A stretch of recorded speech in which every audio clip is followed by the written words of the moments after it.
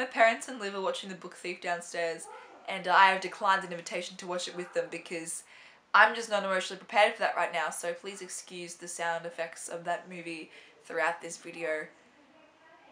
I wish I had a soundproof room, but I don't. Hello humans! I thought today I'd try something a little bit different again. I noticed that last week with Creators Corner, but it's a different again. It's a DIY video. Now you guys may or may not know, but here in Australia, it was Mother's Day on Sunday, and I'm pretty sure Mother's Day is one of those days that isn't the same date all around the world. I think.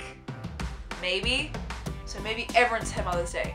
But I know for a fact Australia just had Mother's Day, and I made something for my mum. I made her a really cute and adorable teacup candle. Now I saw this tutorial on createlivblog.com.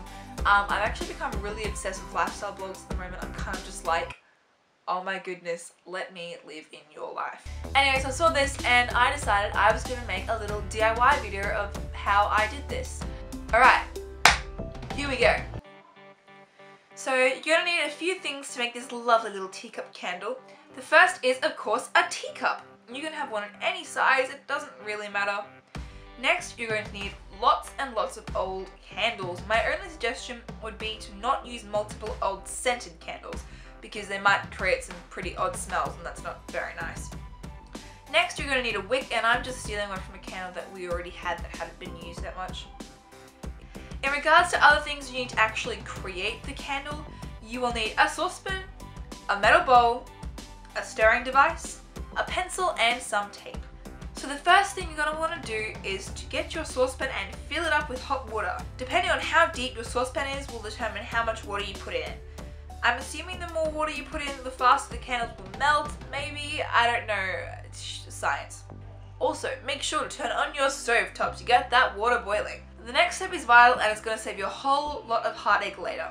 You're going to need to cut your candles in half and remove the old wick from the middle, because you're not going to want old bits of burnt wick or washes floating around in your new candle, because that's just not very nice at all, and don't do that.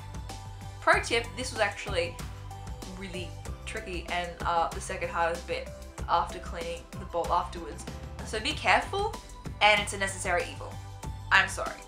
The next step is to put all your old candles in the metal bowl and just pop that bowl on top of the saucepan. Melting candles is basically the same as melting chocolate in that you use a nested pan. What is a nested pan, you may ask? It is just a saucepan of hot water with a bowl of the thing you're melting on top. It's actually not as fancy as I made it out to be, but you know, we can pretend. So now that you've got your candles melting away, just give them a stir every now and then to make sure they don't stick to the bowl or anything. I lied, they're not going to stick to the bowl. It's just I got impatient and I wanted something to do, so I stirred them. With a kebab stick. Yeah, well done Bella. Top job. The next step is to tape the end of your wick that you're going to be inserting into your candle to a pencil or a chopstick or something equally as long-ish kind of thing, and just balance that pencil on the edge of the teacup in the center. This will just make sure that the wick stays straight as it sets in the wax. By this stage, your melted candle wax should be all melted, so pour it into your teacup. Be careful when you're doing this because just let me tell you right now, that wax is going to be hot, H-O-T, hot. Also, watch out for the pencil and the wick as you're pouring it in, because you want to make sure that they're disturbed as little as possible. Oh, and don't forget to turn off that stove top. Don't want to burn the house down. That would be bad. And now that's all that's left to do is wait. Put your teacup in a safe place and let it set. It will probably take overnight, but once it's done, you will have a beautiful, meaningful, artistic, vintage, creative candle. I mean, come on, you could probably sell these on Etsy and make an absolute mint.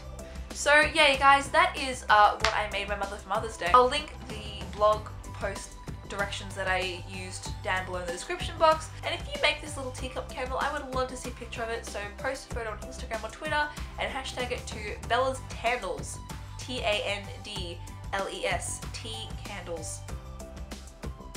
It's like their ship name. So you guys, that's all I really have to say.